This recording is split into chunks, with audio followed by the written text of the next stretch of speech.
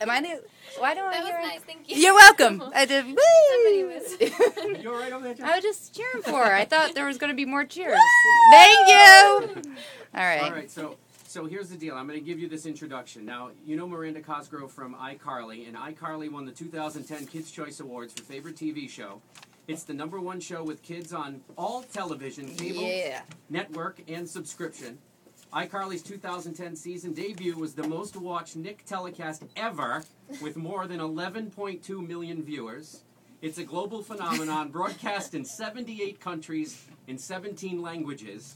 Now, you've been on the cover of USA Today, People Magazine, Girls Life, Pop Star, and more. You've already sold 1 million singles of your new song, and you're hanging out with us here in Providence today.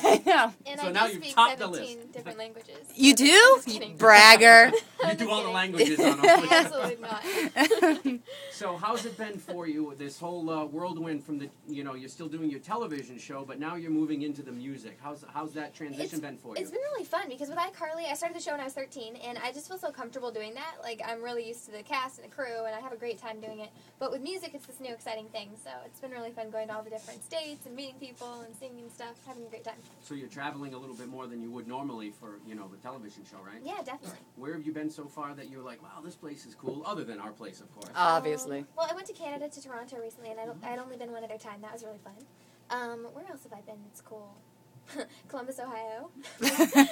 Columbus, Ohio. Yay, go Buckeyes!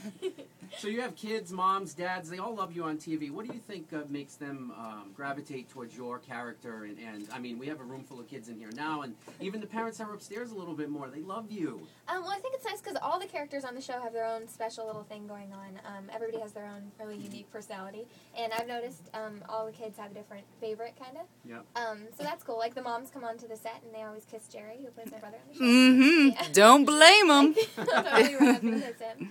So that's really funny, yeah. But it's just so much fun, and I really like playing that character because I get to go so crazy all the time. Right.